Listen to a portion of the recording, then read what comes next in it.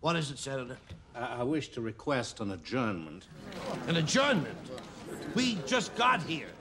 My client has been in custody for a month, wasn't allowed to contact counsel until yesterday. General Hunter, a delay will only serve to prolong the nation's sorrow. My learned colleague, you've had over 4 weeks to prepare your case, no doubt assisted by the entire War Department. I believe the defendant is entitled to equal consideration. Senator Johnson, our fellow citizens must be permitted to put this tragedy to rest. The sooner we dispose of this matter, the better, for everyone. Everyone but my client.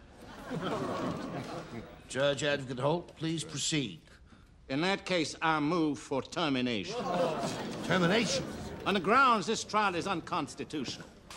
The defendant is a civilian entitled to a public trial before a jury of her peers. The Attorney General has affirmed the legitimacy of this proceeding. Has he furnished a verdict as well? Senator, you will mind the horror which summons us. Indeed. We all mourn the loss of our leader. But in our grief, let us not betray our better judgment and partake in an inquisition. Inquisition? How dare you? It sounds to me like we have the enemy among us.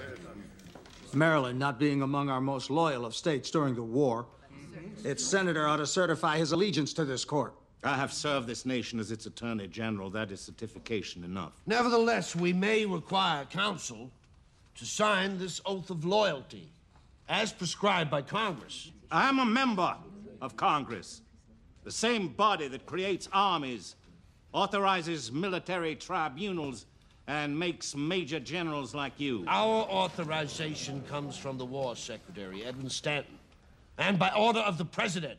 If our founding fathers had desired tyranny to prevail, the President and his War Secretary would have been granted such indiscriminate powers, but they drafted a constitution with laws against such powers.